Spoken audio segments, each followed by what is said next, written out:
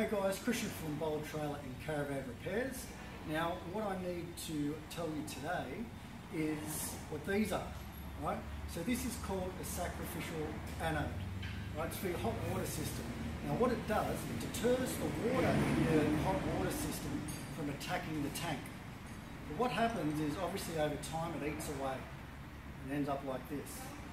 Now it's a lot cheaper to replace this every 2 to 3 years than what it is for it to get to this stage and it eat away at your water tank, and then you're up for a new water tank. So keep that in mind for when you're caravanning. If you haven't had it checked within 2 to 3 years, maybe get someone like us or another caravan specialist to have a look at it for you.